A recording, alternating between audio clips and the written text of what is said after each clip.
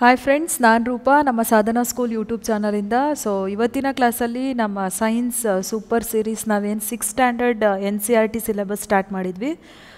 So ಅದರಲ್ಲಿ ಇವತ್ತಿನ ಕ್ಲಾಸಲ್ಲಿ ನಾವು one of the important nice concept ಅಂತಲೇ ಹೇಳ್ಬೋದು. Because where we can easily live R exactly live ಅಂತ.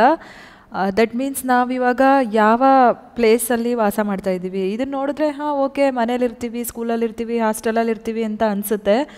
Especially in the 6th standard ಅಂತ ಹೇಳಿದಾಗ ವೇರಿಯಸ್ ಟೈಪ್ ಆಫ್ ಆನ್ಸರ್ಸ್ ಬರ್ತಾ ಇರುತ್ತೆ. But has compare to the tribal community, that means ಇವಾಗ ಫಾರೆಸ್ಟಲ್ಲಿ ಆಗಿರ್ಬೋದು ಅಥವಾ ಗುಡ್ಡಗಾಡು ಪ್ರದೇಶದಲ್ಲಿ ಆಗಿರ್ಬೋದು ವಾಸ ಮಾಡ್ತಾ ಇರೋರಾಗಿರ್ಬೋದು. ಅದರ ಜೊತೆಗೆ not only a human beings, including plant, animals, micro organisms, what ever some of the plants, variety of various types of plant, animals, variety of organisms, they can live in our biosphere. After than apart from that ಏನಾಗುತ್ತೆ ಅಂತ ಹೇಳಿದ್ರೆ ಯಾವ ಜೀವಿಗಳು aquatic habitat ನೀರಿನಲ್ಲಿ ವಾಸ ಮಾಡುತ್ತೆ, ಯಾವ ಜೀವಿಗಳು ಟೆರೆಸ್ಟ್ರಿಯಲ್ ಹ್ಯಾಬಿಟ್ಯಾಟ್ ಲ್ಯಾಂಡ್ ಮೇಲೆ ಭೂಮಿಯ ಮೇಲೆ ವಾಸ ಮಾಡ್ತಾ ಇರುತ್ತೆ, ಭೂವಾಸಿ ಪ್ರಾಣಿಗಳು, ಜಲವಾಸಿ ಸಸ್ಯಗಳು, ಜಲವಾಸಿ ಪ್ರಾಣಿಗಳು ಅಂತ ನಾವೇನು ಕರಿತೀವಿ. ಸೊ ಅದೆಲ್ಲದ್ರ ಬಗ್ಗೆನೂ ಇವತ್ತಿನ ಕ್ಲಾಸಲ್ಲಿ ಡಿಸ್ಕಸ್ ಮಾಡ್ತೀವಿ. ಅದಕ್ಕೂ ಮುಂಚೆ ಯಾರಿನ್ನೂ ನಮ್ಮ ಸಾಧನಾ ಸ್ಕೂಲ್ ಯೂಟ್ಯೂಬ್ ಚಾನಲ್ಗೆ ಸಬ್ಸ್ಕ್ರೈಬ್ ಆಗಿಲ್ಲ, ಎಲ್ಲರೂ ಕೂಡ ಸಬ್ಸ್ಕ್ರೈಬ್ ಆಗಿ ಬೆಲ್ಲೈಕಾನ್ ಪ್ರೆಸ್ ಮಾಡೋ ಮೂಲಕ ನೋಟಿಫೈ ಆಗಿ ಅಂತ ಹೇಳ್ತಾ, ಇನ್ಯಾಕೆ ತಡ, ನಮ್ಮ 9th lesson habit and habitat of living organisms ಅಂತ, ಜೀವಿಗಳು ಮತ್ತು ಅವುಗಳ ಲಕ್ಷಣಗಳು, ಹಾಗೆಯೇ ಆವಾಸಗಳು. ಆವಾಸ in the sense habitat in English also. ಈಗ science ಸಬ್ಜೆಕ್ಟಲ್ಲಿ we are the competitor ಅಂತ ಹೇಳಿದಾಗ, ಕಾಂಪಿಟೇಟಿವ್ ಎಕ್ಸಾಮನ್ನು ಫೇಸ್ ಮಾಡೋಕ್ಕೆ ಹೋಗ್ತಾ ಇದ್ದೀವಿ ಅಂತ ಹೇಳಿದಾಗ some of the English words ಬೇಕಾಗುತ್ತೆ, ಇಂಗ್ಲೀಷ್ ವೊಕ್ಯಾಬ್ಯುಲರಿ ಬೇಕಾಗುತ್ತೆ. ಫಾರ್ ಎಕ್ಸಾಂಪಲ್, ನಾನು ಆವಾಗಲೇ ಹೇಳಿದಾಗೇ ಹ್ಯಾಬಿಟ್ ಆ್ಯಂಡ್ ಹ್ಯಾಬಿಟ್ಯಾಟ್ ಅಂತ. ಸೊ ಹ್ಯಾಬಿಟ್ಯಾಟ್ ಇಲ್ಲೇನಾಗುತ್ತೆ ಅಂತ ಹೇಳಿದ್ರೆ ಆವಾಸ. ಇನ್ ಕನ್ನಡ ಆಲ್ಸೋ ಆವಾಸ ಅಂತ ಕೊಟ್ಟಿಲ್ಲ ಕ್ವಶನ್ ಪೇಪರಲ್ಲಿ ಅಂತ ಹೇಳಿದ್ರೆ ಹ್ಯಾಬಿಟ್ಯಾಟ್ ಅಂತ ಹ್ಯಾಸ್ ಇಟ್ ಈಸ್ ಕೊಟ್ಟಿರ್ತಾರೆ. ಓಕೆ, ಸೊ ಇವಾಗ variety of plant, variety of animals, ಎಲ್ಲ ಜೀವಿಗಳನ್ನು ನೋಡಿದ್ದೀವಿ. ಅದರ ಜೊತೆಗೆ ಮೊದಲನೇದಾಗಿ come with our day to day life. ಇವಾಗ ನಮ್ಮ ಮನೆ ಸುತ್ತಮುತ್ತ ಇರ್ತಕ್ಕಂತಹ ಜೀವಿಗಳಾಗಿರ್ಬೋದು, ವೆರೈಟಿ ಆಫ್ ಪ್ಲ್ಯಾಂಟ್ಸ್ ಆಗಿರ್ಬೋದು ನೋಡ್ತಾ ಇರ್ತೀವಿ ನಾವು. ಅದಾದಮೇಲೆ ನಮ್ಮ ಸುತ್ತಮುತ್ತ ಇರ್ತಕ್ಕಂತಹ ಪ್ರದೇಶಗಳಲ್ಲಿ ಯಾವ ಜೀವಿಗಳು ಯಾವ ರೀತಿಯಾಗಿರುತ್ತೆ. ಫಾರ್ ಎಕ್ಸಾಂಪಲ್, ಇವಾಗ ನಾವೇನು ಮಾಡ್ತೀವಿ, pet animals are domestic animals ಅಂತೇಳಿ ಕರಿತೀವಿ. ಬೆಕ್ಕಾಗಿರ್ಬೋದು, ನಾಯಿಗಳಾಗಿರ್ಬೋದು, ಅಥವಾ ಪಿಜನ್ ಪಾರಿವಾಳಗಳನ್ನು ಸಾಕೋದಾಗಿರ್ಬೋದು, ಸಾಕು ಪ್ರಾಣಿಗಳು. ಅದರ ಒಂದು ಆವಾಸ ಅಂತ ಹೇಳಿದಾಗ, ಈಗ ಪಕ್ಷಿಗಳು ಅಂದ ತಕ್ಷಣವೇ ಪಂಜರ, ಕೇಜ್ ಅಂತ ಹೇಳಿ ಕರಿತೀವಿ. ನೆಕ್ಸ್ಟು ಈಗ ಬೆಕ್ಕನ್ನು ಸಾಕಿದ್ದೀವಿ ಅಂತ ಹೇಳಿದ್ರೆ ಇಟ್ ಈಸ್ ಬೆಕ್ಕು ಆ್ಯಂಡ್ ಡಾಗ್ ಆಲ್ಸೋ. ಡಾಗ್ ಮತ್ತು ಕ್ಯಾಟ್ ಅದೆಲ್ಲದೂ ಆಮ್ನಿವೋರಸ್ ಅಂತ ಹೇಳಿ ಕರಿತೀವಿ. ನಮ್ಮ first foremost important chapter ಹರ್ಬಿವೋರ್, carnivore, ಆಮ್ನಿವೋರ್ ಅಂತ ಹೇಳಿ ನೆನಪು ಮಾಡ್ಕೊಬೋದು. ಸಸ್ಯಾಹಾರಿ, ಮಾಂಸಾಹಾರಿ, ಮಿಶ್ರಹಾರಿ ಅಂತ ಹೇಳಿ ಈ ಎಲ್ಲ various type of animals, various type of ಕ್ಯಾರೆಕ್ಟರಿಸ್ಟಿಕ್ಸನ್ನು ತಿಳ್ಕೊಳ್ಳೋದು ಈ ಪಾಠದಲ್ಲಿ. ಈಗ how to start this lesson ಅಂತ ಹೇಳಿದ್ರೆ, ಓಕೆ, ನೀನೆಲ್ಲಿ ವಾಸ ಮಾಡ್ತೀಯಾ, ಹಾಗಿದ್ರೆ ಈಗ ಆನೆ ಆಗಿರ್ಬೋದು, ಜಿಂಕೆ ಆಗಿರ್ಬೋದು, ಹುಲಿ, ಸಿಂಹಗಳಾಗಿರ್ಬೋದು, ಅದು ಎಲ್ಲಿ ವಾಸವನ್ನು ಮಾಡುತ್ತೆ ಅಂತ ಹೇಳಿ ಸ್ಟೂಡೆಂಟಿಗೆ ಕ್ವಶನ್ ಕೇಳೋದ್ರ ಮೂಲಕ ಡಿಡಕ್ಟಿವ್ ಮೆಥಡಿಂದ ನಾವೇನು ಮಾಡ್ಬೋದು, ಈ ಒಂದು ಬ್ಯೂಟಿಫುಲ್ ಲೆಸನನ್ನು ಎಕ್ಸ್ಪ್ಲೇನ್ ಮಾಡ್ತಾ ಹೋಗ್ಬೋದು. ಫಾರ್ ಎಕ್ಸಾಂಪಲ್, ಇವಾಗ ಏನಾಗುತ್ತೆ ಅಂತ ಹೇಳಿದ್ರೆ ನಾವು ಫಿಲ್ಮ್ ಅಥವಾ ಸೀರಿಯಲಲ್ಲಿ ನೋಡ್ಬೋದು, ಅದರ್ವೈಸ್ ನೇರವಾಗಿ ಹೋಗಿ ಭೇಟಿ ಮಾಡ್ತಕ್ಕಂತಹ ಟ್ರಿಪ್ ಹೋದಾಗ, ಪ್ರವಾಸ ಹೋದಾಗ, ನಾಟ್ ಓನ್ಲಿ ಅ ಎಂಜಾಯ್ಮೆಂಟ್ ಅಂತ ಹೇಳಿ ಕರಿತೀವಿ. ಅಲ್ಲಿ ಹೋದಾಗ ನಾವು ಡಿಫ್ರೆಂಟ್ ವೆರೈಟಿ ಆಫ್ ಪ್ಲ್ಯಾಂಟ್ಸನ್ನು ನೋಡ್ಬೋದು. ಬಿಕಾಸ್ ನಮ್ಮ ಒಂದು ರೀಸನ್, ಇವಾಗ ನಾವು ಶಿವಮೊಗ್ಗನಲ್ಲಿ ಇದ್ದೀವಿ ಅಂತ ಹೇಳಿದ್ರೆ ಸುಮಾರಷ್ಟು ಟೈಪ್ಸ್ ಆಫ್ ಪ್ಲ್ಯಾಂಟ್ಸ್ ಮತ್ತು ಟೈಪ್ಸ್ ಆಫ್ ಟ್ರೀಸನ್ನು ನೋಡ್ತೀವಿ. Has compare to the Agumbe reason, ಅಲ್ಲಿ ಯಾವಾಗ ಏನಾಗಿರುತ್ತೆ ಅಂತ ಹೇಳಿದ್ರೆ ಹೆಚ್ಚಾಗಿ ಮಳೆಯನ್ನು ಪಡಿತಕ್ಕಂತಹ ಒಂದು ಪ್ರದೇಶ ಆಗಿರೋದ್ರಿಂದ ಟೆರಿಡೋಫೈಟ್ಸ್ ಜಾಸ್ತಿ ಅಬ್ಸರ್ವ್ ಮಾಡ್ತೀವಿ. ಟೆರಿಡೋಫೈಟ್ಸ್ ಪುಚ್ಚ ಸಸ್ಯಗಳು, ಟೆರಿಡೋಫೈಟ್ ಇನ್ ಕನ್ನಡ ಆಲ್ಸೋ ಟೆರಿಡೋಫೈಟ್. ಈ ಟೀರೀಸ್ ಅಂತ ಹೇಳಿ ಕರಿತೀವಿ. ಟೀರೀಸ್ ಅಂತ ಹೇಳಿದ್ರೆ ಸೇಮ್ ಈ ಥರ full leaves P T ಓಲಿಗೆ attach ಆಗಿರುತ್ತೆ. ಅದ್ರ ಕೆಳಗಡೆ ಸೋರೈ ಅಂತ ಹೇಳಿ ಕರಿತೀವಿ. ಒಂಥರ ಏನೋ ಕಾಳು ಅಂಟ್ಕೊಂಡಿದೆಯೇನೋ ಲೀಫಿಗೆ ಅಂತ ಅನ್ನೋ ಥರ ಇರುತ್ತೆ. ಸೊ ಅದೇನಿರುತ್ತಲ್ವಾ, ಸೊ ಅದು ಕಟ್ಟಾದಾಗ ಅದರಿಂದ ಏನಾಗುತ್ತೆ, ಸೋರೈ ಅಂತ ಹೇಳಿ ಕರಿತೀವಿ. ಅದು ಒಂದು ಸ್ಪೋರ್ ಕಟ್ಟಾಯಿತು ಅಂತ ಹೇಳಿದ್ರೆ ಅಲ್ಲಿಂದ ಏನಾಗುತ್ತೆ, ರಿಪ್ರೊಡಕ್ಷನ್ ಸ್ಟಾರ್ಟ್ ಆಗ್ತಾ ಹೋಗುತ್ತೆ. ಇನ್ ಕೇಸ್ ಆಫ್ ಟೆರಿಡೋಫೈಟ್ ನಮ್ಮ ರೀಸನ್ನಲ್ಲಿ ನಾನು ಹೇಳದ್ನಲ್ಲ, ಇವಾಗ ಶಿವಮೊಗ್ಗ ಆ್ಯಂಡ್ ಸರೌಂಡಿಂಗಲ್ಲಿ ಏನಾಗುತ್ತೆ ಅಂದರೆ ಆ್ಯಂಜಿಯೋಸ್ಪರ್ಮ್ಸ್ನ ನಾವು ಜಾಸ್ತಿ ಅಬ್ಸರ್ವ್ ಮಾಡ್ಬೋದು. ಫಾರ್ ಎಕ್ಸಾಂಪಲ್ ಹೈಬಿಸ್ಕಸ್ ಆಗಿರ್ಬೋದು, ದಾಸವಾಳದ ಗಿಡ ಆಗಿರ್ಬೋದು, ರೋಸ್ ಪ್ಲ್ಯಾಂಟ್ ಆಗಿರ್ಬೋದು, ಆ ತರಹದ ಸಸ್ಯಗಳನ್ನು ನಾವು ಜಾಸ್ತಿ ಅಬ್ಸರ್ವ್ ಮಾಡ್ತೀವಿ. ದೆನ್ ಡೆಸರ್ಟ್ ರೀಸನ್ ಅಂತ ನಾವು ತಗೊಂಡಾಗ ರಾಜಸ್ಥಾನ್ ಅಂತ ನೆನಪಾಗ್ಬಿಡುತ್ತೆ ಡೆಸರ್ಟ್ ಅಂದ ತಕ್ಷಣವೇ, ಥಾರ್ ಮರುಭೂಮಿ ಅಂತ ಹೇಳಿ. ಸೊ ರಾಜಸ್ಥಾನ್ ರೀಜನಲ್ಲಿ ಏನಾಗುತ್ತೆ ಅಂತ ಹೇಳಿದ್ರೆ ಈ ಥರದ ಒಂದು ಎಲೆಯ ಆಕಾರದ ಒಂದು ರಚನೆಯನ್ನು ನೋಡ್ತೀವಿ ನಾವು. ಅದ್ರ ತುಂಬ ಸ್ಪೈಕ್ಸ್ ಅಥವಾ ಮುಳ್ಳುಗಳಿರುತ್ತೆ. ಓಕೆ, ಯಾಕೆ ಅಂತ ಹೇಳಿದ್ರೆ ಇದು ಲೀಫ್ ಅಲ್ಲ, ಸ್ಟೆಮ್. ಇದು ಸ್ಟೆಮ್ ಏನಾಗುತ್ತೆ, ಲೀಫ್ ಥರ ಅರೇಂಜ್ ಆಗಿರುತ್ತೆ ಈ ಥರ. ಅದ್ರ ತುಂಬ ಮುಳ್ಳುಗಳು ಜಾಸ್ತಿ ಇರುತ್ತೆ. ಸೊ ಅದು ಏನಾಗುತ್ತೆ ಅಂತ ಹೇಳಿದ್ರೆ ಡೆಸರ್ಟ್ ಪ್ಲ್ಯಾಂಟ್ ಅಂತ ಹೇಳಿ ಕರಿತೀವಿ. ಕ್ಯಾಕ್ಟಸ್, ಇನ್ ಕನ್ನಡ ಆಲ್ಸೋ ಕ್ಯಾಕ್ಟಸ್. ಇದು ರಾಜಸ್ಥಾನಿ ಏರಿಯಾಕ್ಕೆಲ್ಲ ಬಂದಾಗ ಯುಫರ್ಬಿಯೇಸಿ ಮೆಂಬರ್ ಅಂತ ಹೇಳಿ ಕರಿತೀವಿ. ಯುಫರ್ಬಿಯೇಸಿ ಮೆಂಬರ್, ಪಾಪಸ್ ಕಳ್ಳಿ ಅಂತ ಏನು ಕರಿತೀವಲ್ವ ನಾವು. ಮೇಡಮ್ ಹಾಗಿದ್ರೆ ಪಾಪಸ್ ಕಳ್ಳಿ ಸಮ್ ಆಫ್ ದಿ ರೀಸನಲ್ಲಿ ನಮ್ಮ ಏರಿಯಾನಲ್ಲೂ ಕಾಣಿಸುತ್ತಲ್ವಾ ಅಂತ ಹೇಳಿದ್ರೆ, ಈ ಶೋಲಾ ಫಾರೆಸ್ಟ್ ಅಂತ ಹೇಳಿ ಕರಿತೀವಲ್ಲ, ಅಲ್ಲೂ ಕೂಡ ಕಾಣಿಸುತ್ತೆ. ಸ್ಪೈಕ್ಸ್ ಇರೋ ಟ್ರೀಸ್ಗಳು ಕೂಡ ಇರುತ್ತೆ. ಜಾಲಿ ಮರ, ಬಬೂಲ್ ಅಂತೇಳಿ ನಾವೇನು ಕರಿತೀವಿ ಅದು. ನೆಕ್ಸ್ಟು ಎಲ್ಲಿ ಡ್ರೈ ರೀಸನ್ ಇರುತ್ತೋ ಅಲ್ಲೆಲ್ಲ ನಾವು ಯುಫರ್ಬಿಯೇಸಿ ಮೆಂಬರನ್ನು ನೋಡ್ತೀವಿ. ಏನು ಹಾಗಿದ್ರೆ ಡೆಸರ್ಟಲ್ಲೇ ಮಾತ್ರ ಬೆಳಿಬೇಕಾ ಅಂತ ಹೇಳಿದರೆ ಡ್ರೈ ಲ್ಯಾಂಡ್ ಅಂತ ಹೇಳಿ ಕರಿತೀವಿ. ಡ್ರೈ ಲ್ಯಾಂಡಲ್ಲಿ ಇವಾಗ ನಾರ್ಮಲ್ ಆಗಿ ಯೂಶುವಲಿ ನಾವು ನೋಡ್ತೀವಿ, ಫಸ್ಟ್ ಚಾಪ್ಟ್ರಲ್ಲೇ ತಿಳ್ಕೊಂಡಿದ್ದೀವಿ, ಒಂದು root system, another one is shoot system ಅಂತ. ವೇರಿಯಸ್ ಲೀವ್ಸ್ ಎಲ್ಲ ಇರುತ್ತೆ, ನೆಕ್ಸ್ಟು ರೂಟ್ ಇರುತ್ತೆ. ಓಕೆ, ಸೊ ಅದರಿಂದ ಮರುಭೂಮಿಯಲ್ಲಿ ಇರ್ತಕ್ಕಂತಹ ಕ್ಯಾಕ್ಟಸ್ ನಾವೇನು ಮಾತಾಡಿದ್ವಿ, ಇಲ್ಲಿ ಲೀವ್ಸಲ್ಲಿ ಇರ್ತಕ್ಕಂತಹ ನೀರು ಬೇಗ ಎವಾಪ್ರೇಟ್ ಆಗಿ ಹೋಗ್ಬಿಟ್ರೆ ಆ plant, cactus plant survive ಆಗೋದಕ್ಕಾಗಲ್ಲ. That's why leaves get modified into spikes, ಮುಳ್ಳುಗಳಾಗಿ ಮಾರ್ಪಾಟಾಗಿರುತ್ತೆ ಎಲೆಗಳು.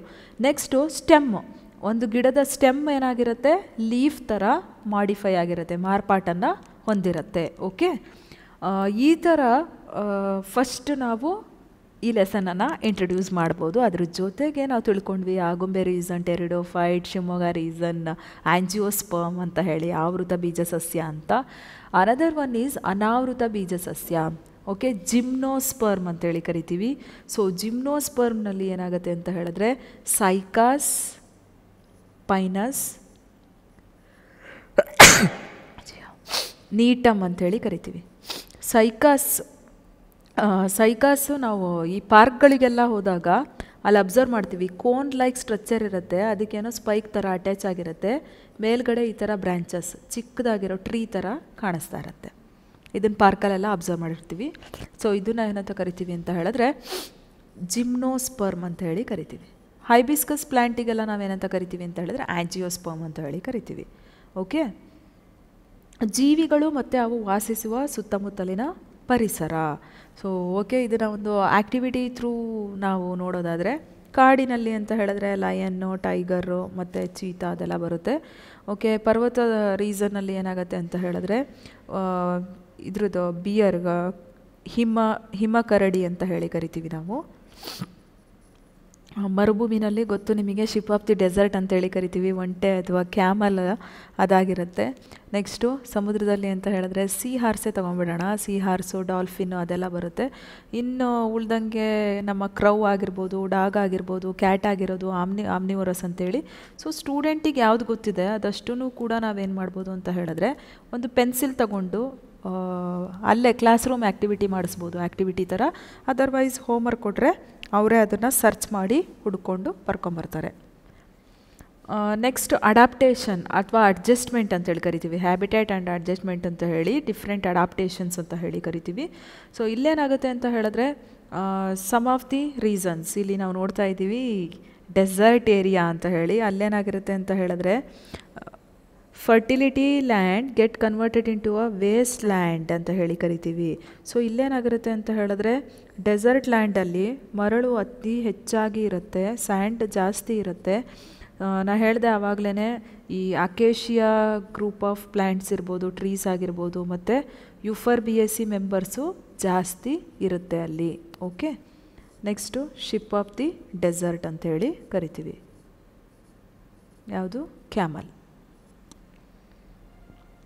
ನೆಕ್ಸ್ಟು ಈ ಒಂದು ನಾನು ಹೇಳಿದೆ ಆವಾಗಲೇ ಮೇಜರಾಗಿ ಹ್ಯಾಬಿಟ್ಯಾಟಲ್ಲಿ 2 ಟೈಪ್ಸ್ ಬರುತ್ತೆ. ಫಸ್ಟ್ ಒನ್ ಯಾವುದು ಅಂತ ಹೇಳಿದ್ರೆ ಟೆರೆಸ್ಟ್ರಿಯಲ್ ಅಂತ ಹೇಳಿ ಕರಿತೀವಿ ನಾವು, terrestrial habitat. Another one is ಅಕ್ವೈಟಿಕ್ habitat. ಅಕ್ವೈಟಿಕ್ habitat. Terrestrial ಅಂತ ಹೇಳಿದ್ರೆ ಲ್ಯಾಂಡ್, ನಾವೆಲ್ಲ ಏನು ವಾಸ ಮಾಡ್ತಾ ಇದ್ದೀವಿ ಆ ರೀಸನ್. ಅಕ್ವೈಟಿಕ್ ಅಂತ ಹೇಳಿದ್ರೆ ವಾಟರ್, ನೀರಿನಲ್ಲಿ ವಾಸ ಮಾಡ್ತಕ್ಕಂತಹ ಜೀವಿಗಳು ಅಂತ ಹೇಳಿ ಕರಿತೀವಿ. ಸೊ ನೀರಿನಲ್ಲಿ ವಾಸ ಮಾಡಬೇಕು ಅಂತ ಹೇಳಿದ್ರೆ ನಮ್ಮ ಥರ ಕೈ ಕಾಲು ಇಟ್ಕೊಂಡು ನೀರಲ್ಲೇ ಜಲವಾಸಿ ಪ್ರಾಣಿ ಥರ ಅಲ್ಲೇ ಕೂತ್ಕೊಂಡು ಮೆಡಿಟೇಷನ್ ಧ್ಯಾನ ಮಾಡೋಕ್ಕಾಗಲ್ಲ. ಅಥವಾ ನೀರಿನಲ್ಲಿ ಇರ್ತಕ್ಕಂತಹ ಫಿಶ್, ಪೈಸಸ್ ಗ್ರೂಪ್ ಅಂತ ಹೇಳಿ ನಾವೇನು ಕರಿತೀವಿ, ಸ್ಟಾರ್ ಫಿಶ್ ಆಗಿರ್ಬೋದು, ಆಕ್ಟೋಪಸ್ ಆಗಿರ್ಬೋದು, ಸೀ ಹಾರ್ಸ್ ಆಗಿರ್ಬೋದು, ವೇಲ್ ಅಥವಾ ಶಾರ್ಕ್ ಆಗಿರ್ಬೋದು, ಪ್ರತಿಯೊಂದು ಬ್ಲೂ ವೇಲ್ ಎಲ್ಲದೂ ಕೂಡ ನೀರಿನಲ್ಲಿ ವಾಸ ಮಾಡುತ್ತೆ. ಬಟ್ ಅದನ್ನು ಕರ್ಕೊಂಬಂದು 1-2 ದಿನ ನಮ್ಮ ಲ್ಯಾಂಡ್ ಸರ್ಫೇಸಲ್ಲಿ ನಮ್ಮ ಮನೆಯಲ್ಲಿ ಇಟ್ಕೊಳ್ಳೋದಕ್ಕಾಗಲ್ಲ. ಇಟ್ಕೋಬೋದು, ಬಟ್ ಅದು ಬದುಕೋದಿಲ್ಲ. ಯಾವ ಜೀವಿಗಳು ಎಲ್ಲಿಗೆ ಹೊಂದಾಣಿಕೆ ಮಾಡ್ಕೊಂಡಿರುತ್ತೆ. ಫಾರ್ ಎಕ್ಸಾಂಪಲ್ ಮೀನಿನಲ್ಲಿ ಉಸಿರಾಟ ಕ್ರಿಯೆ has compared to the human being ಸ್ವಲ್ಪ ಕಡಿಮೆ ಆಗಿರುತ್ತೆ. ಬಿಕಾಸ್ ನಾವೇನು ಮಾಡ್ತೀವಿ, with the help of lungs ಅಲ್ಲಿ ಏನು ಮಾಡ್ತಿರ್ತೀವಿ, ಬ್ರೀದ್ ಇನ್ ಬ್ರೀದ್ ಔಟ್ ಮಾಡ್ತಾ ಇರ್ತೀವಿ ಈ ನೋಸ್ ಇಂದ. ಸೊ ಆಕ್ಸಿಜನನ್ನು ಒಳಗಡೆ ತೊಗೊಂಡು ಕಾರ್ಬನ್ ಡೈಆಕ್ಸೈಡ್ನ ಹೊರಗಡೆ ಬಿಡ್ತಾ ಇರ್ತೀವಿ. ಬಟ್ ಮೀನುಗಳಲ್ಲಿ ಏನಾಗಿರುತ್ತೆ ಅಂದರೆ ಗಿಲ್ಸ್, ಕಿವಿರುಗಳ ಮೂಲಕ ಉಸಿರಾಟವನ್ನು ಮಾಡೋದ್ರಿಂದ ಸರಾಗವಾಗಿ ಉಸಿರಾಟ ಕ್ರಿಯೆಯನ್ನು ಮಾಡೋದಕ್ಕೆ ಆಗೋದಿಲ್ಲ. ಅಂದರೆ ಫಾಸ್ಟಾಗಿ ನಮ್ಮ ಥರ ಈಸಿಯಾಗಿ ಮಾಡೋದಕ್ಕಾಗಲ್ಲ, ಸ್ವಲ್ಪ ಕಷ್ಟ ಆಗುತ್ತೆ ಮೀನುಗಳಲ್ಲಿ.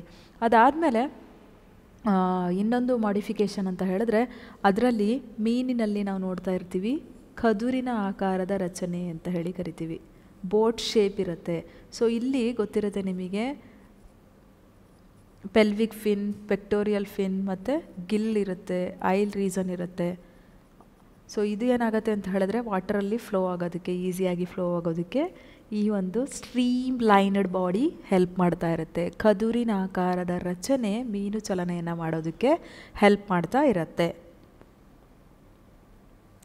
ನೆಕ್ಸ್ಟ್ ಒನ್, ಅದ್ರ ಮೇಲೆ ಸ್ಕೇಲ್ಗಳಿರುತ್ತೆ. ಓಕೆ, ಇದು ಏನು ಮಾಡ್ತಿರುತ್ತೆ ಅಂತ ಹೇಳಿದ್ರೆ ಅದು ಈಸಿಯಾಗಿ ಫ್ಲೋಟ್ ಆಗೋದಕ್ಕೆ ಅಥವಾ ಒಂದು ಪ್ಲೇಸಿಂದ ಇನ್ನೊಂದು ಪ್ಲೇಸಿಗೆ ಆರಾಮಾಗಿ ಹೋಗೋದಕ್ಕೆ ಹೆಲ್ಪ್ ಮಾಡ್ತಾ ಇರುತ್ತೆ. ನಾವು ಆವಾಗಲೇ ಮಾತಾಡ್ದಂಗೆ ಕಿವಿರಿಗಳು.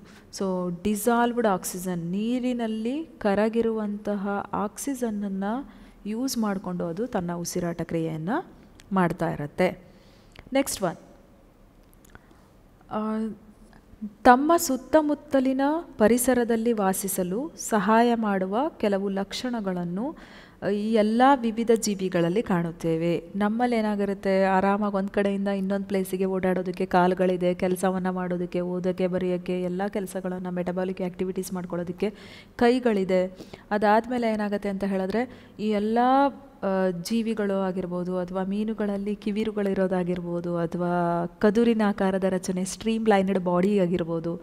ನೆಕ್ಸ್ಟ್ ನಮ್ಮ ಸ್ಕೈ ಮೇಲೆ ಫ್ಲೈ ಮಾಡ್ಕೊಂಡು ಆರಾಮಾಗಿರ್ತಕ್ಕಂತಹ ಬರ್ಡ್ಸ್, ಅದಕ್ಕೂ ಕೂಡ ವಿಂಗ್ಸ್, ಅದೇನಾಗಿರುತ್ತೆ ರೆಕ್ಕೆಗಳಾಗಿರ್ಬೋದು, ಅದೆಲ್ಲದೂ ಕೂಡ ಏನು ಮಾಡುತ್ತೆ, ಹೆಲ್ಪ್ ಮಾಡುತ್ತೆ.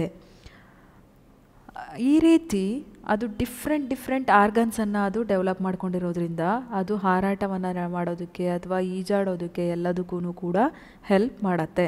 ಸೊ ಇದನ್ನು ಏನಂತ ಕರಿತೀವಿ, ಈ ರೀತಿಯ ಹೊಂದಾಣಿಕೆಗಳನ್ನು ತನ್ನ ಪರಿಸರಕ್ಕೆ ತಕ್ಕಂತಹ ಹೊಂದಾಣಿಕೆಗಳನ್ನು ಮಾಡ್ಕೊಳ್ಳೋದಕ್ಕೆ ಏನಂತ ಕರಿತೀವಿ, ಹೊಂದಾಣಿಕೆ ಅಥವಾ some of the grams, green gram ಆಗಿರ್ಬೋದು, ಈ ಮೂಂಗ್ ದಾಲ್, ಹೆಸರು ಕಾಳು, ಕಡಲೆಕಾಳು, ಅದೆಲ್ಲದನ್ನು ಕೂಡ ನಾವು ಒಂದು ಲೋಟದಲ್ಲಿ ನೆನೆ ಇಟ್ಟು ಅದನ್ನು ಒಂದು ಹಸಿ ಬಟ್ಟೆನಲ್ಲಿ ಕಟ್ಟಿಟ್ರೆ ನೆಕ್ಸ್ಟ್ ಏನಾಗುತ್ತೆ ಅಂತ ಹೇಳಿದ್ರೆ ದೆ ಗೆಟ್ ಜರ್ಮಿನೇಟೆಡ್, ಮೊಳಕೆ ಹೊಡೆದಿರುತ್ತೆ ಆ ಒಂದು ಕಾಳುಗಳು. ಇಲ್ಲೇ ಕೊಟ್ಟಿದ್ದಾರೆ, ಹೆಸರು ಕಾಳುಗಳನ್ನು ನೆನೆಸಿಡಬೇಕು. ನೆಕ್ಸ್ಟು ಅದನ್ನು ಬೀಜಗಳನ್ನು ವಿಂಗಡಣೆ ಮಾಡಿಡಬೇಕು. ನೆಕ್ಸ್ಟ್ ಒನ್ ನೀರಿನಲ್ಲಿ ಮುಳುಗಿಸಿಡು ಒಣ ಕಾಳುಗಳು ನೀರಿನಲ್ಲಿ ಮುಳುಗಿದ ಕಾಳುಗಳನ್ನು ಕದಲಿಸಬಾರದು. ಸೂರ್ಯನ ಬಿಸಿಲು ಬೀಳುವ ಕೋಣೆಯಲ್ಲಿ ಇಡಬೇಕು. ನೆಕ್ಸ್ಟು ಅದೇನಾಗಿ ಮಾರ್ಪಾಟಾಗುತ್ತೆ ಅನ್ನೋದನ್ನು ಸ್ಟೂಡೆಂಟು ಅಬ್ಸರ್ವ್ ಮಾಡಬೇಕು. ಅಲ್ಲೇನಾಗುತ್ತೆ, ಸಸ್ಯಗಳು ಬೆಳೆಯಲು ಅಜೈವಿಕ ಅಂಶಗಳು, ನಾವೇನು ಬಯೋಟಿಕ್ ಅಂತ ಮಾತಾಡಿದ್ವಿ ಅಲ್ವಾ, ಸೊ ಅದರಲ್ಲಿ ಏರ್, ವಾಟರ್, ಲೈಟ್ ಮತ್ತು ಹೀಟ್ ಇದೆಲ್ಲದೂ ಕೂಡ ಬೇಕಾಗತ್ತೆ. ಯಾಕೆ ಅಂತ ಹೇಳಿದ್ರೆ sunlight is important source for kitchen house of the plant. Chloroplast, with the help of sunlight they prepare their own food with the help of beautiful process photosynthesis. ದ್ವಿತಿ ಸಂಶ್ಲೇಷಣೆ ಅಂತ ಹೇಳಿ ಕರಿತೀವಿ. Next ಮರುಭೂಮಿ ಆವಾಸ. ಫಸ್ಟ್ ನಾವು ಮಾತಾಡೋದು ಟೆರೆಸ್ಟ್ರಿಯಲ್ ಹ್ಯಾಬಿಟ್ಯಾಟ್ ಬಗ್ಗೆ ಮಾತಾಡ್ತೀವಿ, dessert. So ಈ ಡೆಸರ್ಟಲ್ಲಿ ಏನಾಗುತ್ತೆ ಅಂತ ಹೇಳಿದ್ರೆ ಯಾವ ಹೊಂದಾಣಿಕೆಗಳನ್ನು ಜೀವಿಗಳು ಮಾಡ್ಕೊಂಡಿರತ್ತೆ. ಬಿಲಗಳಲ್ಲಿರುವ ಮರುಭೂಮಿ ಪ್ರಾಣಿಗಳು, some of the snake, next rat, mouse, ಇದೆಲ್ಲ ಏನಾಗುತ್ತೆ ಅಂತ ಹೇಳಿದ್ರೆ ಆ ಮರುಭೂಮಿನಲ್ಲಿ ಬಿಸಿಲಿರುತ್ತೆ, ಎನಿ ಟೈಮ್ ಬಿಸಿಲಿರುತ್ತೆ. ಇವೇನು ಮಾಡಿರುತ್ತೆ ಅಂತ ಹೇಳಿದ್ರೆ ಬಿಲಗಳ ರಚನೆಯನ್ನು ಮಾಡ್ಕೊಂಡಿರುತ್ತೆ. ಸ್ವಲ್ಪ ಸ್ಪೇಸ್ ಸಿಕ್ಕರೆ ಸಾಕು, ಒಳಗಡೆ ದೊಡ್ಡದಾಗಿ ಅವು ವಾಸ ಮಾಡೋದಕ್ಕೆ ಎಷ್ಟು ಸ್ಪೇಸ್ ಬೇಕೋ ಅಷ್ಟು ಸ್ಪೇಸನ್ನು ಅದು ಅರೇಂಜ್ ಮಾಡ್ಕೊಂಡಿರುತ್ತೆ. ನಾವು ಆವಾಗಲೇ ಮಾತಾಡಿದ್ವಿ ಕ್ಯಾಕ್ಟಸ್ ಅಂತ ಹೇಳಿ, ಇದೆಲ್ಲ ಯೂಫರ್ಬಿಯೇಸಿ ಮೆಂಬರ್ ಇದೆಲ್ಲ. ಸೊ ಸ್ಟೆಮ್, ಕಾಂಡ ಎಲೆಯ ಆಕಾರದಲ್ಲಿ ಮಾರ್ಪಾಟು ಹೊಂದಿದರೆ ಎಲೆಗಳು ಮುಳ್ಳಿನ ಆಕಾರಕ್ಕೆ ಏನಾಗಿರುತ್ತೆ, ಟ್ರಾನ್ಸ್ಫರ್ ಆಗಿರುತ್ತೆ. ಇದಕ್ಕೇನಂತ ಕರಿತೀವಿ, ಹೊಂದಾಣಿಕೆ ಅಥವಾ ಅಡಾಪ್ಟೇಷನ್ ಅಂತ ಹೇಳಿ ಕರಿತೀವಿ. ನೆಕ್ಸ್ಟ್ ಹಾಗಿದ್ರೆ ಹಿಮಾಲಯನ್ ರೀಸನ್, ಐಸಿ ಪ್ಲೇಸ್. ಇಲ್ಲೂ ಇರುತ್ತಾ ಮ್ಯಾಮ್ ಜೀವಿಗಳು? ಅಫ್ಕೋರ್ಸ್ ಇರುತ್ತೆ. ತುಂಬ ಕೋಲ್ಡ್ ಇರುತ್ತೆ ಮತ್ತು ವಿಂಡ್ ತುಂಬ ಸ್ಪೀಡಾಗಿ ಬರ್ತಾ ಇರುತ್ತೆ ಏರು. ಅಲ್ಲಿ ಏನಾಗುತ್ತೆ ಅಂತ ಹೇಳಿದ್ರೆ ಈ ಕೆಲವೊಂದು ಜೀವಿಗಳು, ಈಗ ಫಾರ್ ಎಕ್ಸಾಂಪಲ್ ನಮ್ಮನ್ನು ಕರ್ಕೊಂಡೋಗಿ ಮನಾಲಿನಲ್ಲೋ ಅಥವಾ ಕಾಶ್ಮೀರಲ್ಲೋ ಹೋಗಿ ಅಲ್ಲೇ ಇದ್ಬಿಡಿ 1 year ಅಂದರೆ ಇರೋಕ್ಕಾಗಲ್ಲ. ಏನೋ ಟ್ರಿಪ್ ಅಂತ ಹೋದಾಗ 2 to 3 days ಇದ್ದು ಬರ್ಬೋದು ಬಿಟ್ಟರೆ, ಬಟ್ ನಮಗೆ ಅಲ್ಲಿನ ಎನ್ವಿರಾನ್ಮೆಂಟಲ್ ಸಿಚುವೇಶನ್ ಅಥವಾ ಕಂಡೀಷನ್ಗೆ ನಾವು ಅಡ್ಜಸ್ಟ್ ಆಗೋದಕ್ಕೆ ಆಗಲ್ಲ. ಯಾಕೆ ಅಂತ ಹೇಳಿದ್ರೆ ಅಲ್ಲಿ ವಾಸ ಮಾಡ್ತಕ್ಕಂತಹ ಜೀವಿಗಳಲ್ಲಿ ಸ್ಕಿನ್ ಏನಾಗಿರುತ್ತೆ, ರಫ್ ಆಗಿರುತ್ತೆ. ನಮ್ಮದು ಸ್ಕಿನ್ ರಫ್ ಆಗಿದೆಯಲ್ಲ, ಇಲ್ಲ, ಅಲ್ಲಿ ದಪ್ಪನೆಯ ಒಂದು ಚರ್ಮವನ್ನು ಅದು ಹೊದಿಕೆಯನ್ನಾಗಿ ಮಾಡ್ಕೊಂಡಿರುತ್ತೆ. ಆಮೇಲೆ ಹೇರ್ಸ್, ಫುಲ್ ಹೇರ್ಸು ದೊಡ್ಡದಾಗಿರುತ್ತೆ. ನಮ್ಮಲ್ಲೂ ಹೇರ್ಸು ಇರುತ್ತೆ, ಚಿಕ್ಕದಾಗಿರುತ್ತೆ. ಗೂಸ್ ಬಂಪ್ಸ್ ಅಂತೇಳಿ ಕರಿತೀವಿ ನಾವು. ಗುಳ್ಳೆ ಥರ ಬಂದಿರುತ್ತೆ. ಇನ್ನು ವಿಂಟರ್ ಸೀಸನ್, ಚಳಿಗಾಲದಲ್ಲಿ ಏನಾಗುತ್ತೆ ಅಂತ ಹೇಳಿದ್ರೆ ಫುಲ್ಲು ಗುಳ್ಳೆ ಥರ ಬಂದಿರುತ್ತೆ. ಆವಾಗ ನಾವು ಸ್ವಲ್ಪ ಹೀಟ್ ಕೊಟ್ವಿ ಅಂತ ಹೇಳಿದ್ರೆ ಅದೆಲ್ಲ ಡಿಸಪಿಯರ್ ಆಗುತ್ತೆ. ಹ್ಯಾಸ್ ಇಟ್ ಈಸ್ ಹಿಮಾಲಯ ರೀಸನಲ್ಲಿ ವಾಸ ಮಾಡ್ತಕ್ಕಂತಹ ಜೀವಿಗಳಲ್ಲಿ ಉದ್ದನೆಯ ಕೂದಲು ರಚನೆಗಳಿರುತ್ತೆ. ಅದ್ರ ಜೊತೆಗೆ ದಪ್ಪನೆಯ ಚರ್ಮವನ್ನು ಅದು ಹೊಂದಿರುತ್ತೆ. ಫಾರ್ ಎಕ್ಸಾಂಪಲ್ ಆ ಹಿಮದ ಮೇಲೆ, ಐಸ್ ಮೇಲೆ ಚಲಿಸ್ಬೇಕಾದ್ರೆ ಅದರ ತುಪ್ಪಟ ಅಥವಾ ದಪ್ಪನೆಯ ಸ್ಕಿನ್ ಏನು ಮಾಡುತ್ತೆ, ಅದನ್ನು ಶೀತದಿಂದ ರಕ್ಷಣೆ ಮಾಡುತ್ತೆ. ನೆಕ್ಸ್ಟು ಮೇಕೆಗಳಲ್ಲಿ ಏನಾಗುತ್ತೆ ಅಂತ ಹೇಳಿದ್ರೆ ಆ ಕಾಲಿನ ಮಧ್ಯ ಈ ಥರ ಒಂದು ರಚನೆ, ಡಿವೈಡ್ ಆಗಿರೋ ಥರ ರಚನೆ ಇರುತ್ತೆ. ಅದಕ್ಕೆ ನಾವು ಹೂಸ್ ಅಂತೇಳಿ ಕರಿತೀವಿ. ಸೊ ಆ ಥರ ಇದ್ದಾಗ ಏನಾಗುತ್ತೆ ಅಂತ ಹೇಳಿದ್ರೆ ಅದು ಓಡಿ ಹೋಗೋದಕ್ಕೆ ಹೆಲ್ಪ್ ಆಗುತ್ತೆ. ಅಥವಾ ಅದರಲ್ಲಿ ಸಾಯಿಲ್ ಅಥವಾ ಆ ಐಸ್ ಜಾಸ್ತಿ ಹೋಗಿ ಸೇರ್ಕೊಳ್ಳೋದಕ್ಕಾಗಲ್ಲ, ಅದು ಸ್ಪೀಡಾಗಿ ಮೂವ್ ಆಗೋದಕ್ಕೆ ಹೆಲ್ಪ್ ಆಗುತ್ತೆ. ಇಲ್ಲಿ ನೋಡ್ತಾ ಇದ್ದೀವಿ ನಾವು ದಪ್ಪನೆಯ ಚರ್ಮ, ಹಾಗೆಯೇ ಲಾಂಗ್ ಹೇರ್ಸು, ಹಿಮಚಿರತೆಗಿರುತ್ತೆ. ಚಮರಿ ಮೃಗ ಅಂತ ಹೇಳಿದ್ರೆ ದಿಸ್ ಒನ್. ಆ್ಯಂಡ್ ಪರ್ವತದ ಮೇಕೆ. ಸೊ ನಮ್ಮ ಒಂದು ರೀಸನಲ್ಲಿ ವಾಸ ಮಾಡ್ತಕ್ಕಂತಹ ಮೇಕೆಗಳಿಗೂ ಹಿಮಾಲಯನ್ ರೀಸನಿಗೂ ನಾವಿಲ್ಲಿ ಅಬ್ಸರ್ವ್ ಮಾಡ್ತಾ ಇದ್ದೀವಿ, ಹೇರ್ ತುಂಬ ಇದೆ ಮತ್ತು ಸ್ಕಿನ್ ದಪ್ಪನೆಯ ಸ್ಕಿನ್ನನ್ನು ಅದು ಹೊಂದಿರುತ್ತೆ. Okay, next one is grassland, ಹುಲ್ಲುಗಾವಲು. ಗ್ರಾಸ್ಲ್ಯಾಂಡ್ ಅಂತ ಹೇಳಿ ಕರಿತೀವಿ. ಸೊ ಇದು ಕೂಡ ಅಷ್ಟೇ, ಉದ್ದನೆಯ ಉಗುರುಗಳು ಸಿಂಹದ ಮುಂಭಾಗದಲ್ಲಿ ಇರುತ್ತೆ. ಗ್ರಾಸ್ಲ್ಯಾಂಡಲ್ಲಿ ಏನಾಗುತ್ತೆ ಅಂತ ಹೇಳಿದ್ರೆ ಇಲ್ಲಿ ನೋಡ್ತಾ ಇದ್ದೀವಿ ನಾವು ಲಯನ್ ಮತ್ತು ಡೀರ್. ಇದರಲ್ಲೂ ಕೂಡ ಬಾಡಿ ವೇರಿಯೇಷನ್ಸು ಇದ್ದೇ ಇರುತ್ತೆ, ಅಡಾಪ್ಟೇಷನ್ಸು ಇರುತ್ತೆ. ಸೊ ಈ ಅರಣ್ಯ ಮತ್ತು ಹುಲ್ಲುಗಾವಲಲ್ಲಿ ವಾಸಿಸುವುದು ಅಂತ ಹೇಳಿದ್ರೆ ಅಗೇನ್ ಮತ್ತು ಡೀರ್, ಜಿಂಕೆ ಅಂತ ಹೇಳಿ ಕರಿತೀವಿ. ಕಾಡಿನ ಜಿಂಕೆ ಪ್ಯೂರ್ಲಿ ಹರ್ಬಿವೋರ್ ಅಂತ ಹೇಳಿ ಕರಿತೀವಿ. ಓಕೆ, ಸಸ್ಯ ಮತ್ತು ಸಸ್ಯದ ಮೂಲವನ್ನು ಪ್ಲ್ಯಾಂಟ್ ಆ್ಯಂಡ್ ಪ್ಲ್ಯಾಂಟ್ ಪ್ರಾಡಕ್ಟನ್ನು ಯೂಸ್ ಮಾಡ್ಕೊಳ್ತಾ ಇರುತ್ತೆ. ಸೊ ಲಯನ್, ಚೀತಾ, ಟೈಗರ್ ಇದೆಲ್ಲದು ಕೂಡ ಏನಾಗುತ್ತೆ, ಕಾರ್ನಿವೋರ್ ಆಗುತ್ತೆ. ಮತ್ತು ಕರಡಿ, ಬಿಯರು ಏನಾಗುತ್ತೆ ಅಂತ ಹೇಳಿದ್ರೆ ಆಮ್ನಿವೋರ್ ಅಂತ ಹೇಳಿ ಕರಿತೀವಿ, ಮಿಶ್ರಹಾರಿ.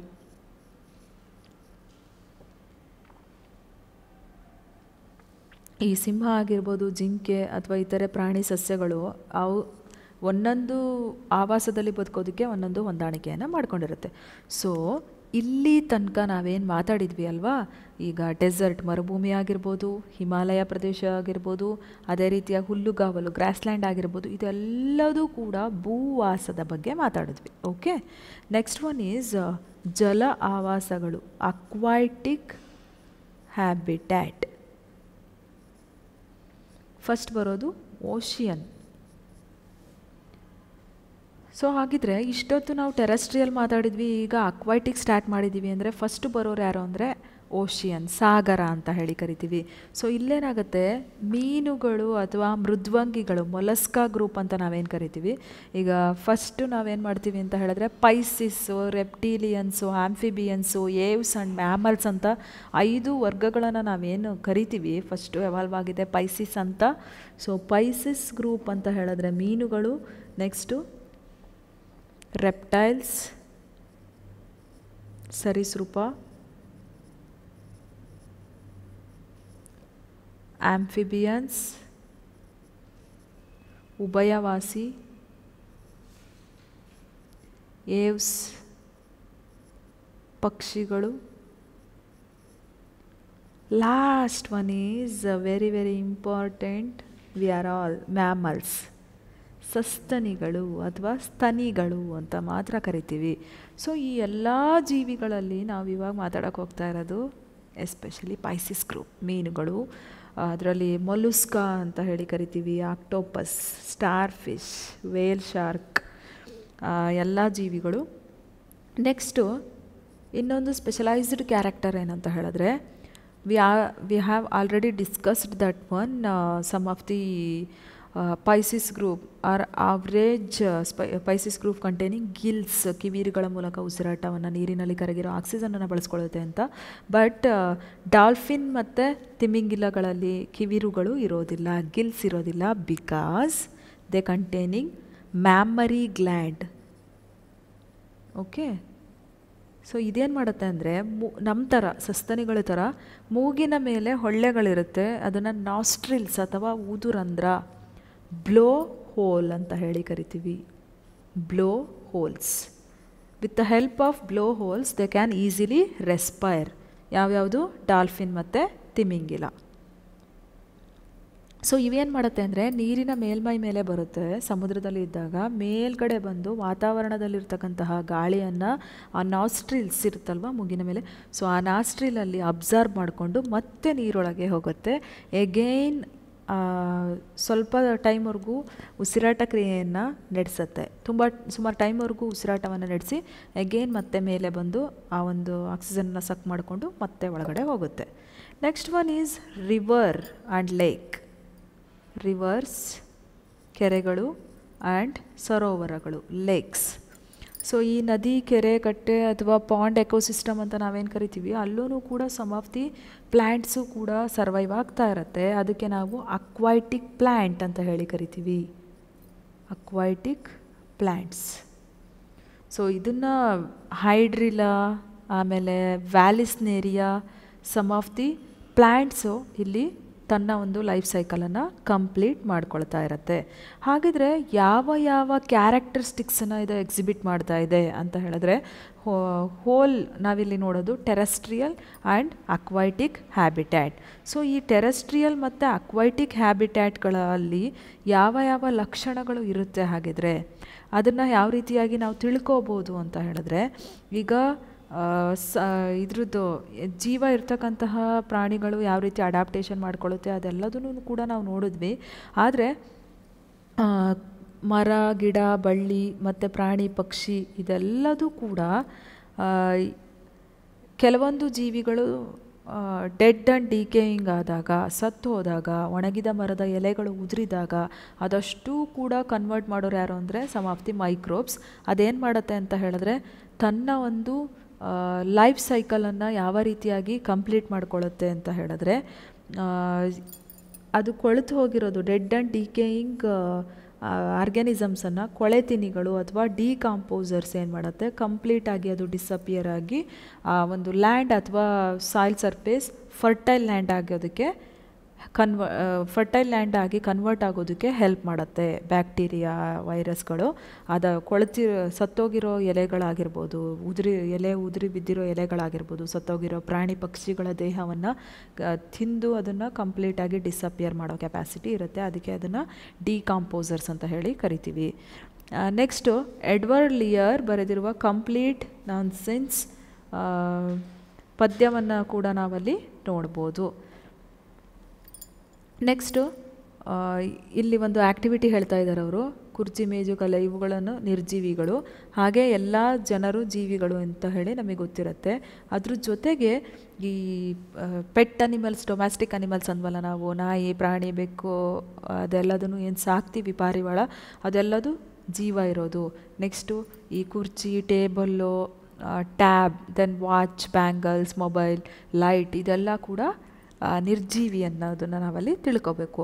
ನೆಕ್ಸ್ಟು ಎಲ್ಲ ಜೀವಿಗಳಿಗೂ ಆಹಾರದ ಅವಶ್ಯಕತೆ ಇದೆಯೇ? ಅಫ್ಕೋರ್ಸ್ ಎಲ್ಲ ಜೀವಿಗಳು ಬದುಕಬೇಕು ಅಂತ ಹೇಳಿದ್ರೆ ಅಲ್ಲಿ ಅವಕ್ಕೇನಾಗಬೇಕು, ಆಹಾರದ ಅವಶ್ಯಕತೆ ತುಂಬಾ ಇರುತ್ತೆ. ಸೊ ಆಹಾರದ ಅವಶ್ಯಕತೆ ಇದೆ ಅಂತ ಹೇಳಿದ್ರೆ ಆ ಆಹಾರವನ್ನು ಯಾವ ರೀತಿಯಾಗಿ ತಯಾರು ಮಾಡಿಕೊಳ್ಳುತ್ತೆ ಜೀವಿ ಅಂತ ಹೇಳಿದ್ರೆ, ಸಸ್ಯಗಳು ಪ್ರೊಡ್ಯೂಸರ್ ಅಂತ ಹೇಳಿ ಕರಿತೀವಿ. ವಿತ್ ದ ಹೆಲ್ಪ್ ಆಫ್ ದ್ವಿತೀಯ ಸಂಶ್ಲೇಷಣೆ ಕ್ರಿಯೆ, ಫೋಟೋಸಿಂಥೆಸಿಸ್ ಹೆಲ್ಪಿಂದ ತನ್ನ ಆಹಾರವನ್ನು ತಾನು ತಯಾರಿಸ್ಕೊಳ್ಳುತ್ತೆ. ಸೊ ಈ ಜೀವಿಯನ್ನು ಯಾರು ತಿಂತಾರೆ? ಗ್ರಾಸ್ನ ಗ್ರಾಸ್ ಹೋಪರ್, ಇನ್ಸೆಕ್ಟ್ ತಿನ್ನುತ್ತೆ. ಇನ್ಸೆಕ್ಟನ್ನು ಫ್ರಾಗ್ನ ಸ್ನೇಕ್, ಸ್ನೇಕ್ನ ಈಗಲ್. ಸೊ ಅದು ನೆಕ್ಸ್ಟ್ ಹೈಯರ್ ಸೆಕ್ಷನಿಗೆ ಬಂದಾಗ ಎಲ್ಲರಿಗೂ ಕೂಡ ಅರ್ಥ ಆಗುತ್ತೆ. ಫುಡ್ ಚೈನ್, ಒಂದು ಜೀವಿಯನ್ನು ತಿಂದು ಇನ್ನೊಂದು ಜೀವಿ ಬದುಕೋದು. But one and only independent is plant, beautiful plant ತನ್ನ ಆಹಾರವನ್ನು ತಾನು ತಯಾರಿಸ್ಕೊಳತ್ತೆ. ಹಾಗಿದ್ರೆ ಎಲ್ಲ ಜೀವಿಗಳು ಬೆಳವಣಿಗೆಯನ್ನು ತೋರಿಸುತ್ತಾ? ನಾವು ಒಂದೊಂದೇ ಕ್ಯಾರೆಕ್ಟರ್ನ ಈ ಕಲಿತಾ ಹೋಗ್ತೀವಿ. ಗ್ರೋತ್ ಆ್ಯಂಡ್ ಡೆವಲಪ್ಮೆಂಟ್, ಅಫ್ಕೋರ್ಸ್ ಮೊದಲು ಬೇಬಿ ಇದ್ದಿದ್ದು ಕುತ್ಕೊಳ್ಳೋದು ಕಲಿಯುತ್ತೆ, ಅಂಬೆಗಾಲಿಡುತ್ತೆ. ನೆಕ್ಸ್ಟು ಓಡಾಡೋದನ್ನು ಕಲಿಯುತ್ತೆ, ಸ್ಟಿಫಾಗಿ ನಿಲ್ಲೋದನ್ನು ಕಲಿಯುತ್ತೆ, ಏನು ಮಾಡಬೇಕು, ಯಾವ ಪ್ಲೇಸಿಂದ ಯಾವ ಪ್ಲೇಸಿಗೆ ಹೋಗಬೇಕು ಅನ್ನೋ ಒಂದು ಮೆಚುರಿಟಿ ಬರುತ್ತೆ. ಅದೇ ಥರ ಕೋಳಿ ಮೊಟ್ಟೆಯನ್ನು ಇಡುತ್ತೆ, ಮೊಟ್ಟೆ ಮರಿ ಆಗುತ್ತೆ, ಮರಿ ನೆಕ್ಸ್ಟು ಪ್ಯೂಪ ಸ್ಟೇಜಿಗೆ ಬರುತ್ತೆ, ಆಮೇಲೆ ಅಡಲ್ಟ್ ಆಗುತ್ತೆ. ಸೊ ಈ ಒಂದು ಜೀವಿಗಳಲ್ಲಿ egg, larva, pupa, adult. So ಇದನ್ನು ನಾವು ಸಿಲ್ಕ್ ವರ್ಮ್ ಗ್ರೋತಲ್ಲಿ ಯೂಸ್ ಮಾಡ್ತೀವಿ. ರೇಷ್ಮೆ ಹುಳುವಿನ ಡೆವಲಪ್ಮೆಂಟ್, ಎಗ್ ಇರುತ್ತೆ, ಲಾರ್ವಾ ಆಗುತ್ತೆ, ಪ್ಯೂಪ ಅಡಲ್ಟ್ ಆಗುತ್ತೆ. ಸೊ ಎಗ್ಗಿದ್ದು ಚಿಕ್ಕ ಪಾಪು ಆಗಿ ಡೆವಲಪ್ ಆಗುತ್ತೆ, ಆಮೇಲೆ ನಡೆಯೋಕ್ಕೆ ಸ್ಟಾರ್ಟ್ ಮಾಡುತ್ತೆ, ನೆಕ್ಸ್ಟು ಅಡಲ್ಟ್ ಯಂಗರ್ ಸ್ಟೇಜಿಗೆ ಬರುತ್ತೆ ಅಂತ. ನೆಕ್ಸ್ಟು ಜೀವಿಗಳು ಯಾವ ರೀತಿ ಉಸಿರಾಟವನ್ನು ನಡೆಸುತ್ತೆ? ನಾ ಹೇಳಿದೆ with the help of lungs ಅಂತ, with the help of Gilles ಅಕ್ವೈಟಿಕ್. ಇದು ಟೆರೆಸ್ಟ್ರಿಯಲ್, ಭೂವಾಸಿಗಳು ನಾಸ್ಟ್ರಿಲ್ಸ್ ಅಥವಾ ನೋಸ್ ಮೂಲಕ ಇದು ಮಾಡಿದ್ರೆ, ಜಲವಾಸಿ ಅಥವಾ ಅಕ್ವೈಟಿಕ್ ಏನು ಮಾಡುತ್ತೆ, ಗಿಲ್ಸಿನ ಹೆಲ್ಪಿಂದ ಉಸಿರಾಟ ಕ್ರಿಯೆಯನ್ನು ನಡೆಸುತ್ತೆ. Next some of the rare case ಅರ್ಥ್ವರ್ಮ್, ರೈತನ ಮಿತ್ರ ಅರ್ಥ್ವರ್ಮು ಚರ್ಮದ ಮೂಲಕ, ಸ್ಕಿನ್ ಮೂಲಕ ಉಸಿರಾಟವನ್ನು ನಡೆಸುತ್ತೆ. ನೆಕ್ಸ್ಟು ಕರಗಿದ ಆಕ್ಸಿಜನ್ ಕಿವಿರುಗಳ ಮೂಲಕ ಮೀನುಗಳು ಉಸಿರಾಟ ನಡೆಸುತ್ತೆ. ನೆಕ್ಸ್ಟ್ ಒನ್ ಈಸ್ ಪ್ರಚೋದನೆಗೆ ತಕ್ಕ ಪ್ರತಿಕ್ರಿಯೆ. ಒಂದು ಸ್ಟಿಮ್ಯುಲೈ ಇರುತ್ತೆ, ಪ್ರತಿಕ್ರಿಯೆಯನ್ನು ಮಾಡೋದಕ್ಕೆ, ರೆಸ್ಪಾನ್ಸ್ ಮಾಡೋದಕ್ಕೆ ಹೆಲ್ಪ್ ಮಾಡುತ್ತೆ. ಫಾರ್ ಎಕ್ಸಾಂಪಲ್, ಯಾರೋ ಬಂದು ಹಿಂಗೆ ಕೈ ಗಿಂಡಿದ ತಕ್ಷಣ ಹಾ ಅಂತ ಕಿರ್ಚ್ಬಿಡ್ತೀವಿ, ಒಂದು ಮುಳ್ಳು ಚುಚ್ಚಿದ್ರೆ ಕಿರ್ಚ್ತೀವಿ, ಹಾವು ನೋಡಿದ ತಕ್ಷಣ ದೂರ ಓಡೋಗ್ತೀವಿ. ಅದೆಲ್ಲ ಏನು, ಮುಳ್ಳು ಚುಚ್ಚಿರೋದಾಗಿರ್ಬೋದು, ಯಾರೋ ಹೊಡೆದಿರೋದಾಗಿರ್ಬೋದು, ಹಾವಾಗಿರ್ಬೋದು, ಅದೆಲ್ಲ ಕೂಡ ಸ್ಟಿಮ್ಯುಲೈ, ನಮ್ಮನ್ನು ಕಿರ್ಚೋ ಥರ, ಅಲ್ಲಿಂದ ಓಡೋಗೋ ಥರ ಮಾಡುತ್ತೆ. ರೆಸ್ಪಾನ್ಸ್, ನಾವು ಅದಕ್ಕೆ ರೆಸ್ಪಾನ್ಸ್ ಮಾಡೋದು very very important. Next one ಮೈಮೋಸಾ ಪುಡಿಕ, ಅದು ಮುಳ್ಳು ಇರುತ್ತೆ ಪ್ಲ್ಯಾಂಟು, ಅದನ್ನು ಟಚ್ ಮಾಡಿದ ತಕ್ಷಣ ಫುಲ್ಲು ಹಿಂಗಾಗತ್ತೆ. ಮುಟ್ಟಿದರೆ ಮುನಿ ಸಸ್ಯ, ಟಚ್ ಮೀ ನಾಟ್ ಅಂತ ಹೇಳಿ ಕರಿತೀವಿ, touch me not. Okay, next ಒಂದು ಪ್ಲ್ಯಾಂಟನ್ನು ನಾವು ಕಿಟಕಿ ಹತ್ರ ಇಟ್ಟಾಗ ಅದರ ಪ್ಲ್ಯಾಂಟ್ ಗ್ರೋತ್ ಹೀಗೆ ಬಾಗುತ್ತೆ, because due to the presence of sunlight. Next one is excretion. Of course ಈಗ ನಾವು ಡೈಜೆಸ್ಟ್ ಆಗಿರೋ ಫುಡ್ಡು ಅದೇನಾಗುತ್ತೆ, ಜೀರ್ಣವಾಗಿ ದೇಹಗತವಾಗಿ ಬ್ಲಡ್ ಆಗುತ್ತೆ. ಡೈಜೆಸ್ಟ್ ಆಗದೇ ಇರೋ ಫುಡ್ಡು ಎಕ್ಸ್ಕ್ರೀಟ್ ಆಗಿ ಹೊರಗಡೆ ಹೋಗುತ್ತೆ. ಇವನ್ human beings and animals also. Next one is ಸಂತಾನೋತ್ಪತ್ತಿ ಕ್ರಿಯೆ. ಸೊ ಈಗ ಓವಿ ಪ್ಯಾರಸ್ ಮತ್ತೊಂದು ವಿ ಪ್ಯಾರಸ್ ಅಂತ ಹೇಳಿ ಬರುತ್ತೆ. ಹ್ಯೂಮನ್ ಬೀಯಿಂಗ್ಸ್ ಅಂತ ಬಂದಾಗ ಅಂಡಾಯುಜ ಜರಾಯುಜ ಇನ್ ಕನ್ನಡ. ಅದಕ್ಕೆ ಸೈನ್ಸಲ್ಲಿ ನಾವು ಕಾಂಪಿಟೇಟಿವ್ ಎಕ್ಸಾಮಿಗೆ ಓದೋರು ಆಗಿರ್ಬೋದು, ಸ್ವಲ್ಪ ಇಂಗ್ಲೀಷ್ ವರ್ಡನ್ನು ನೆನ್ಪಿಟ್ಕೋಬೇಕು. ವಿ ಪ್ಯಾರಸ್ ಅಂದರೆ ಜರಾಯುಜ. ಒಂದು ಜೀವಿ ತನ್ನಂತೆ ಇರ್ತಕ್ಕಂತಹ ಇನ್ನೊಂದು ಜೀವಿಗೆ ಜನ್ಮವನ್ನು ಕೊಡೋದು. ಓಕೆ. ಓವಿ ಪ್ಯಾರಸ್ ಅಂದರೆ ಅಂಡಾಯುಜ, ಅಂಡವನ್ನು ಇಡ್ತಕ್ಕಂತಹ ಪ್ರಾಣಿಗಳು. ಈ ಪಕ್ಷಿಗಳಾಗಿರ್ಬೋದು, ಸ್ನೇಕ್ ಅವೆಲ್ಲ ಮೊಟ್ಟೆಯನ್ನು ಇಟ್ಟು ಮರಿ ಮಾಡತ್ತೆ. ನೆಕ್ಸ್ಟು ಇನ್ನು ಪ್ಲ್ಯಾಂಟ್ಸಲ್ಲಿ ಸೀಡ್ ಇದ್ದಿದ್ದು ಜರ್ಮಿನೇಟ್ ಆಗಿ ಪ್ಲ್ಯಾಂಟ್ ಆಗತ್ತೆ. ಇನ್ನು ಗುಲಾಬಿ ಗಿಡ, ದಾಸವಾಳ ಗಿಡನಲ್ಲೆಲ್ಲ ವೆಜಿಟೇಟಿವ್ ಪ್ರೊಪಗೇಷನ್, ಕಾಯಜ ರೀತಿಯ ಸಂತಾನೋತ್ಪತ್ತಿ. ಓಕೆ, ಕಾಯಜ ರೀತಿಯ ಸಂತಾನೋತ್ಪತ್ತಿ ನಡೆಯುತ್ತೆ. ಎಲ್ಲ ಜೀವಿಗಳು ಚಲನೆಯನ್ನು ಮಾಡುತ್ತಾ ಹಾಗಿದ್ರೆ?